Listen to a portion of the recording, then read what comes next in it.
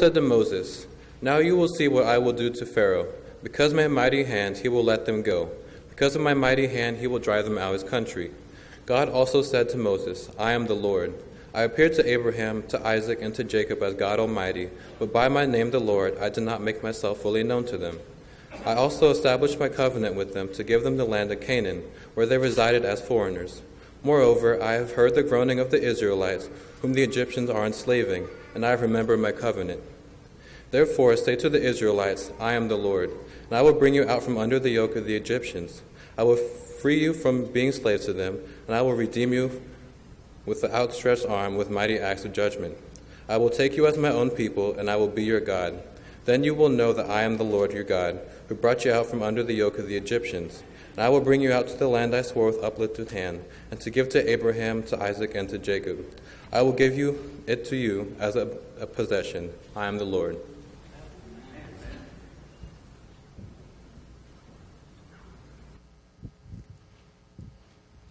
Thank you, Elijah. It's great to see everybody today. What a good thing to be able to worship God today and be pleasing to Him. It's always good things going on around here. And I'm excited about the holiday coming up. I'm excited about new babies. That's always a good thing. Anytime you got new babies around, well, that's always great. Makes you be able to remember back and say, "Whew, glad I'm not there again."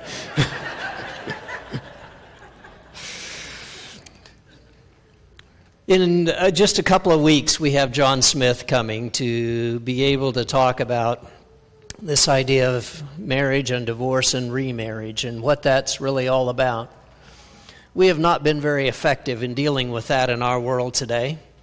This ought to be a ministry. This ought to be a place where we could go and help broken people to be able to find God. And usually what we find is we end up, none of them are here. And so we want to fix that somewhat and see what we can do. So John is coming on the 14th of July. And so Friday night's going to be the purpose of marriage. He's going to have 2 sessions dealing with that. And then Saturday morning is why God hates divorce. And then divorce is covenant breaking. And then usually you just get talked to, but then there's a chance for you to be able to talk back, to ask questions, to say, well, what about this? What about that? And so there's a time to be able to do that as well with this. And so I think that's going to be an important time for you to be able to understand what it's about. You probably know either yourself or someone in your family or a friend that you have who is dealing with this. And so we need to have some good answers about this. Now, unfortunately, last time I made a really bad statement. I said, we don't know what John's going to talk about. I didn't mean by that I don't know what his position is. We never quite know what somebody's going to say, but that was just a really bad statement to say, and so he knows what he's talking about. I think it's a good time to be able to start a conversation with that. So please just say sometimes I mess up, and I don't even know what I'm saying part of the time. Maybe that's the best way to look at it. And then on Sunday morning, Jesus teaching on marriage and why marriages fail. We are doing all this to be able to understand how to deal with the negative side, what it is that God says to us. But our real goal is to promote marriages here, to promote family here, to be able to make this something that works, and some place where we know that we can be with God and we can understand what God's really all about. And so that's coming up in just a couple weeks. So you're going to watch fireworks. Independence Day's coming. Tuesday's not that far off. American independence is always a great thing. July 4th, we declare ourselves to be independent. What does that mean? Well, does it mean that we're free? Yes. And we fight for that freedom. We think that is something extremely, extremely important. But we declare our independence together. I want you to make sure that you understand that we are united in our independence. It is the United States of all of us that are becoming independent. And I think independence today gets used in a whole different way. And that way is, I want my own independence.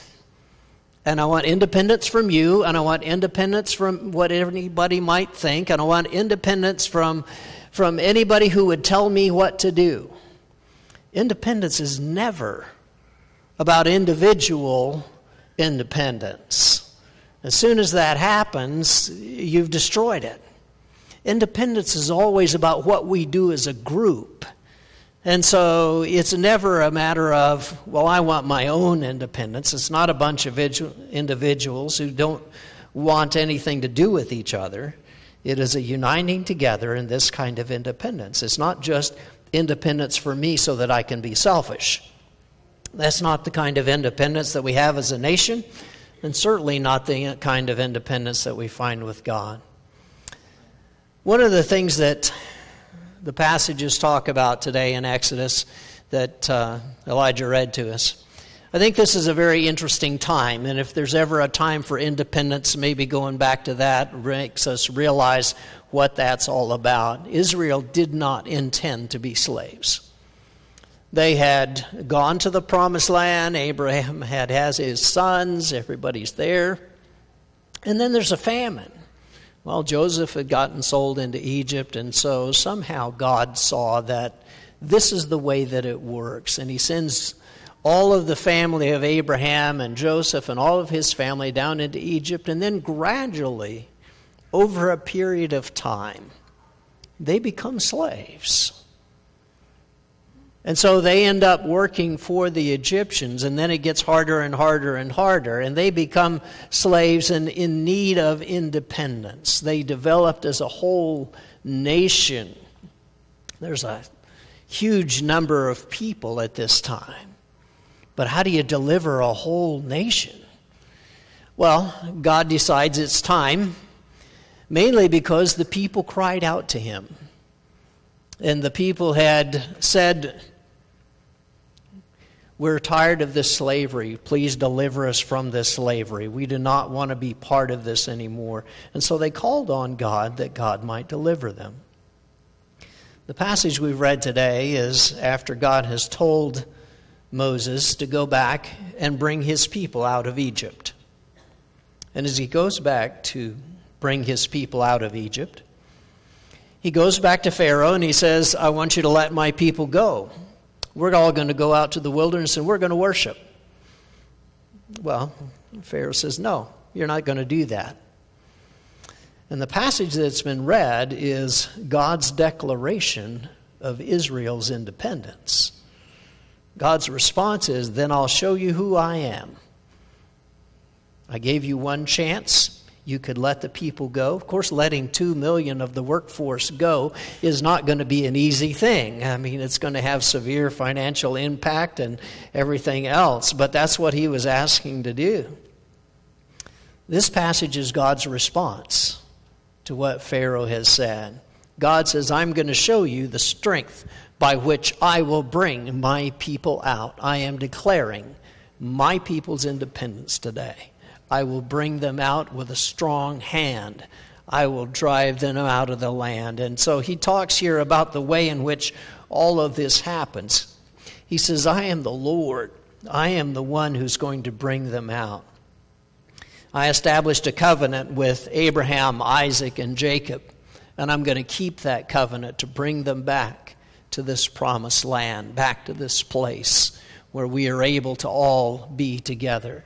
And as you look at what he's talking about, he says, I'm giving them the land of Canaan. They're going to have their own land. I'm bringing them out from under the burden of the Egyptians. I'm going to deliver them from slavery. I will redeem you with the arm of judgment. I will take you to be my people. I will be your God. You will know that it's me that brought you out. And so he is talking about, here is the way in which I'm going to do this. And I've made this promise to Abraham, to Isaac, and to Jacob. So he talks about this freedom, this slavery, this way in which he is going to bring them out. Of course, for God, it's easy to be able to say that. He can do anything. He's going to win every fight. You don't want to be on the other side of fighting against God. And so here we have God as the one saying, I'm going to bring my people out of slavery. Well, Egypt should have just said, okay, we give up. Instead, they don't. They say, no, you're not. We're going to keep them. And then you get plagues of blood and lice and flies and frogs and all kinds of other creepy, crawly critters. And until they finally decide, okay, we're going to let the people go. But there's another part to this story that I think we have to understand. It's very bold of God to be able to make this declaration of Israel's independence. But look at the next verse. It says, Moses spoke thus to the people of Israel, but they did not listen to Moses because of their broken spirit and harsh slavery.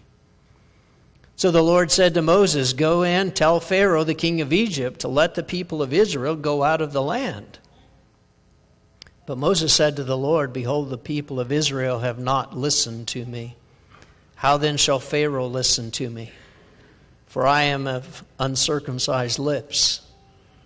But the Lord spoke to Moses and to Aaron and gave them charge about the people of Israel and about Pharaoh, king of Egypt, to bring the people out of the land of Egypt. And so while God is very determined and God is going to make this happen and God is the one who is going to see that their deliverance is now, their independence is now, their freedom is now, they don't believe in it. How can that be possible? How can you have people who don't really believe in this blessing, this freedom, this God who says, I'm going to deliver you, and then they say, well, okay. It didn't really give them any confidence, did it? And I think we have to understand this about people sometimes. He says the people couldn't listen because of their harsh treatment, because of their broken spirit, because of all the things that had happened to them. And sometimes it's not so simple as just trying to solve the problem and saying, all right, we'll make this great. You're going to have great blessing. And it doesn't make the people believe it where they could even live it. Why not? Because sometimes when you've been hit so many times, you just don't get up anymore. And Israel has come to that point where they don't really believe anymore. They have been in slavery for 400 years and they're just, it's not going to happen. And what makes it worse is that Moses is convinced he's okay, he's seen God, he's talked to God, but as he goes, he's not really able to believe in it either. Why? Because there's nobody following you. It's real hard to be a leader when there's nobody following you. But he has a command of the Lord. He has all of this great blessing. He has all the power and strength of a mighty God who has declared at this point in history, I am going to bring my people out of Egypt. And he has no one following. Because they can't hear, they can't believe, they can't quite understand that yes, God is going to do this. And you need this kind of confidence. You need somebody who believes in you. All the good leadership in the world will not fix the lack of faith in the people. And you're probably familiar with the story, and what happens is Moses, with his great leadership, does bring the people out, and yet they are not a people of faith. They are not a people who really believes in the blessing of God. They are not a people who really sees or understands that God is so great of a power in their life that now they are able to stand against anything, that God has made them a chosen people and now they are able to have this great God. And they just don't believe it. But Moses believes in God because God's right there with him. And he tells the people to believe, and with all the great miracles and everything that they're about to see, it still does not change the basic thinking that they have. So what keeps us down? You can talk to someone and tell them how great God is and how wonderful God is and how much of a blessing it is. And they say, does it mean I have to go to church? Did you not get the first part of this? About how great God makes you and about how wonderful this God is who forgives and redeems and blesses. And you're like, yeah, but does it mean... I'm not sure we really quite understand. It's not always the situation or the circumstance that keeps us down. It's how we feel about the situation or the circumstance that can keep us down. Have you ever been around somebody who has all the negative self-talk? It's so much fun, isn't it, to be around people like that? Because as soon as something starts going wrong, they just go, oh, you're so stupid. I don't know why you would do such a thing as that. You never do anything right. You're always doing this wrong. It's always terrible. It's always wrong. It's always... And they just kind of go off on their own conversation with themselves about how terrible of a person they are.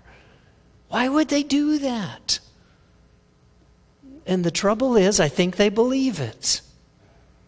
And they can't get past the fact that they're really not. Where did they ever develop that kind of idea? Where did it ever come to them that they're worthless? And yet, I think we live in a world where a lot of people feel like it's all their fault and they're worthless. Other people start with the negativity, and so we start with it too. Might as well agree with them. You're stupid. Yeah, I am. It doesn't really help. We never believe that we can do anything good. It isn't perfect. That's one of the worst things you can ever have, is the idea that you have to do something perfect. God doesn't make perfect. He doesn't want perfect. He wants us to rely on Him. He wants us to find our strength in Him. And so we develop the wrong standard. We need to be around positive people. People who are forgiving. People who don't have to be perfect, but people who are able to find the blessing of God. And so how do you break someone's spirit? I think you give them too much to handle. Too much blame, perhaps. Where they can't see anything good. Where all the words they hear are bad. Where they can't believe in themselves. Where they can't even imagine it for themselves. There's a harshness that changes a person so that he's not able to believe anymore. When you've been screamed at all your life, you won't think you can do anything right. Too much harsh treatment makes us think we'll never do anything right. The Lord is close to the brokenhearted, and He saves those who are crushed in spirit, according to Psalm 34:18. That's our task. That's where we are. And it's not as simple as just going in and saying, oh, the Lord forgives you, the Lord redeems you, be happy. Because sometimes we have to deal with all the negative talk and all the negative things that have gone on in a person's life. God wants to bring Israel out in faith. Believe in the Lord and all this will work. And they're like, right. I think sometimes we need remedial blessing. We've been blessed, right? But we don't really know that. We're not really sure about that. How are we blessed again? We tend to go back where we're comfortable. Sometimes back where we're comfortable is where I don't get crushed, where I don't get hit, where no one criticizes, and so I'll just crawl into the hole, crawl back in my comfortable cage where nobody pushes back anymore, and I'll just stay in the corner. That isn't what God came to bring. That's not independence. That's not God's blessing. Sometimes people have been crushed so much that it's hard for them to find their way out. So what makes the difference? How can we be a people who rises above such things? I think first you model faith for them. I think that's what Moses does, is the best he can do. You model faith for them. You talk about what a powerful God we have. You let them see God in their situation. You let them, it's why we come to worship, really. I mean, it's about being able to think of a powerful God and realize we worship a powerful God, because that's what we do here. And we realize that that's real. Since the people didn't see Moses right, he's not able to be confident before Pharaoh. You realize that within 2 years, they were sitting at the edge of Canaan, and they could have gone in, and the whole ordeal could have been done, because God has that much power to walk them in, to bring them out of Egypt, to bring them across a desert, to have given them a law, and now to lead them into a promised land. And it's a special land. It's always referred to as the land flowing with milk and honey. It's the best place you'd ever want to live, and God could give it to you. But instead, because of that, the people come out and they question Moses and they question God, and they're never happy and they're never satisfied and they never quite understand, and they grumble about the food and they gripe about the water and they don't think things are right, and why is this and why is that, and so they seem to always be arguing with somebody about something. And they've never come to realize the understanding and the blessing that God has, and when they get to the promised land, they look and say, wow, that's a great land. What great crops it has? No, they say how big those people are. I don't think we can do this. And they go back to the wilderness and they wander for 40 years until every single one of them dies. Do you realize how tragic it is to have people in the blessing of God who cannot realize the blessing? They cannot declare their own independence. We are people of God. We are people who stand strong. We are people that God has blessed. And we cannot let others keep us down. We cannot let others make us think that we are not God's people, or that we have no power. What an incredible thing it is to realize what God is able to do. And let me urge you today, if you're one of the people dealing with all of this stuff from past, or maybe from what you're going through now, don't let other people make you not understand what God gives you. This Declaration of Independence, what do you want to be independent from? Parents? Absolutely. I want to be independent from my parents. We can be independent from English rule. Yes, we can do that today. They don't have a chance. Can we be independent from slavery? Most of us can. I mean, some of us are going to put ourselves back there. Can we be independent from debt? Well, no, now you're just meddling with things. But wouldn't it be great to have that? Couldn't we have some kind of financial independence where we decide God provides for us and no one else has to pay anything for us? And that's something that we would declare is our financial independence, that we can stand on our own so that we're able to help other people. Maybe we need to be able to do that. To find our independence on a lot of different levels. I think we struggle with this concept. It's like the prodigal son being invited back to the party. Would you feel apprehensive if you went in? You'd just blown all the dad's money and all your inheritance, and now you have nothing left. And he says, we're throwing a party.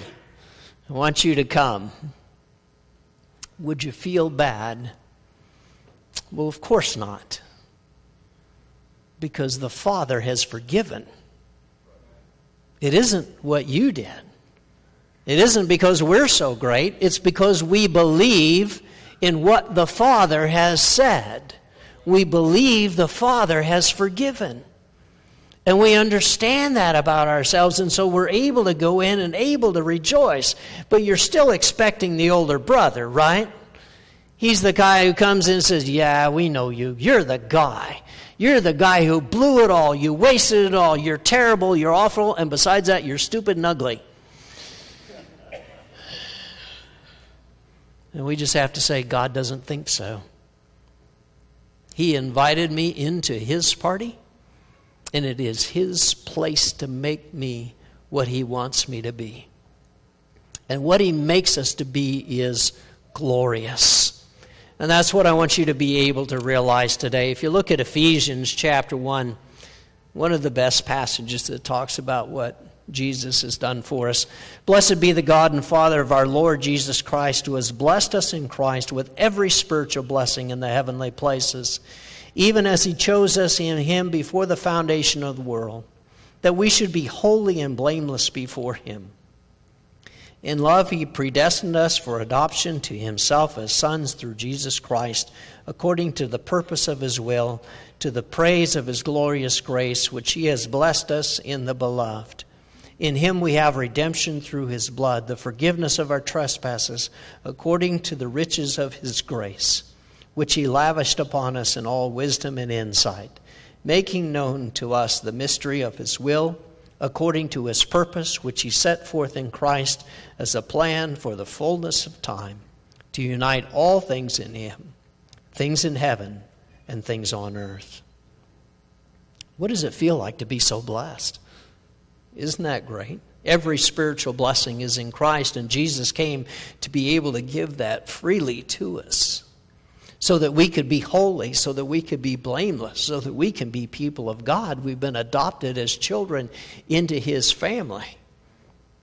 He says that's one of the most beautiful things. We are to the praise of his glorious grace.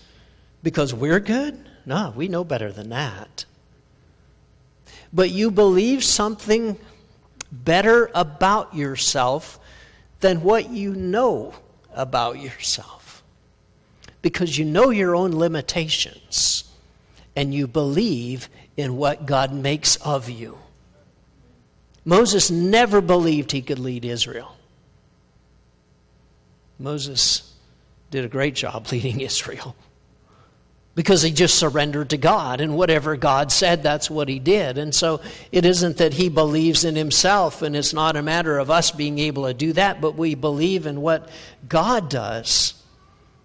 He says we have redemption in his blood, the forgiveness of our sins, the riches of his grace have been lavished. I like lavished. I don't know how you get lavished, but that's all. That word just seems like there's a lot of it. When grace is lavished, it seems like that, it's more than just a little bit that says, okay, I sinned once and now I'm forgiven. Lavish grace seems like it's going to cover a whole lot of things with that. You can't read this passage and believe you're a failure. I mean, there's just no way. Look at what all is done. God has done. That you would be found not guilty. That you would be found redeemed. That you would be found blessed. This is all the promises and blessings of God, and people see it as, well, God did this for everybody. He did it for all those other people. And maybe he won't mind if I sneak in the door and tag along. That's never his intention. His intention is always that you would be part of it, right in the middle. I think we have problems with brokenness. We have difficulty with broken spirit because the world has made slaves.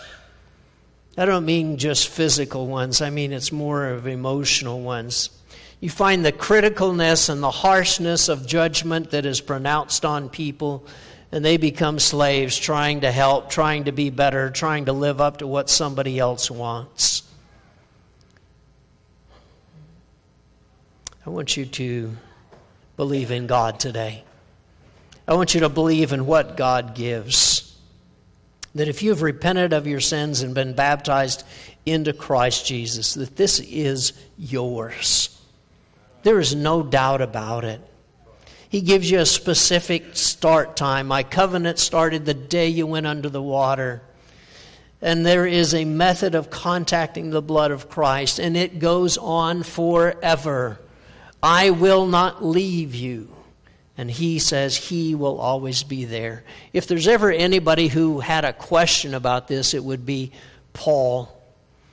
And as Paul writes to Timothy, Paul wrote the Ephesian passage as well, but as Paul writes to Timothy about himself, he says this: I thank him who has given me strength, Christ Jesus our Lord, because he judged me faithful in appointing me to his service.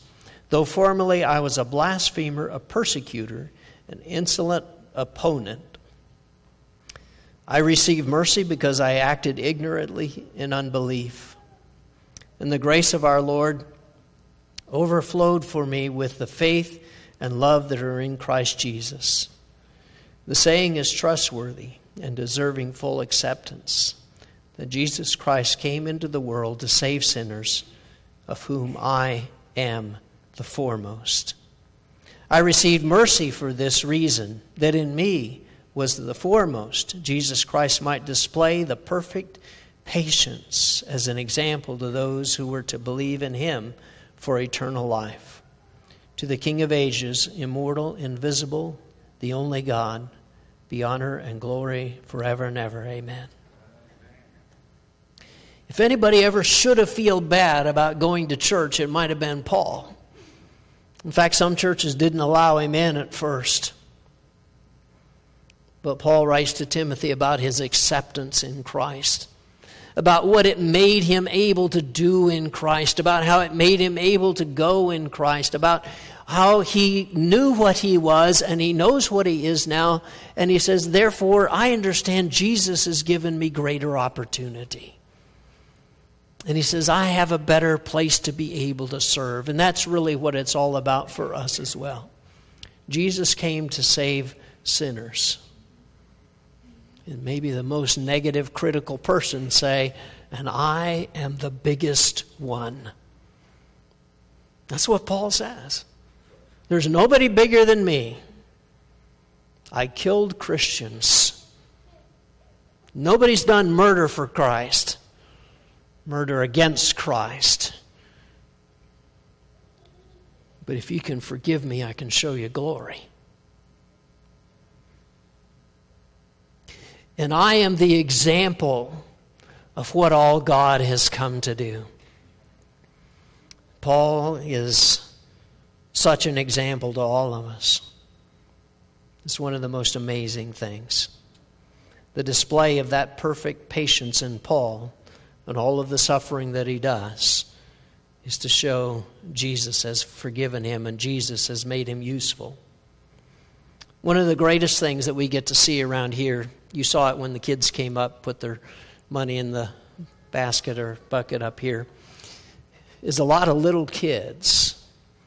And one of the greatest things I think about little kids is when you watch them run off and they're going exploring, and they're, of course, right behind is a mom or a dad going, where are they going? What's going on now? But they have absolutely no fear. They're just going.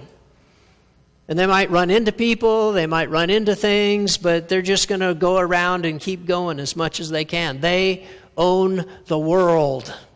Just look at them. They can crawl down the bench, they can do anything they want to do, and they are just off and going. Boy, if we could only have that kind of spirit again, couldn't we? That says something great. It says something great about a parent who has a child that has that much freedom to not worry about anything in this world at all whatsoever.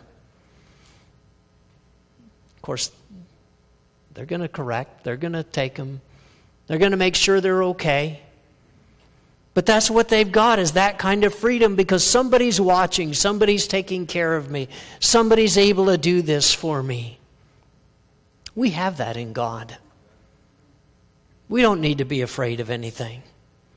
We need to realize God faces all situations, God faces all problems. God is able to give us that independence that we want, that we need. Broken things and broken people are the result of sin. But God sent His Son to be broken that we might be healed. And yes, independence is about being free. And the greatest freedom, I think, is freedom from guilt and shame and sin. Free to make your own decisions. Free to change your own destiny. Free to have all the blessings and promises of a great God who's able to do that. The early people in this country came because they wanted religious freedom. It was a chance to worship God as they believed. And today we've turned it into the freedom to destroy ourselves in every possible way that we can. Let me encourage you to make a declaration of independence in your life, that you're going to declare yourselves free to live the most blessed life ever. Because God is able to fund a life like that. God is able to make us great. God is able to bless. And no matter what has happened in your past or what you're dealing with now, God forgives, God redeems, God blesses, and God makes us great. And I think that's what we share together as a community of people who have this kind of independence. This morning, if you don't have that, it's time you did. Please come talk to one of us. Let's stand and sing.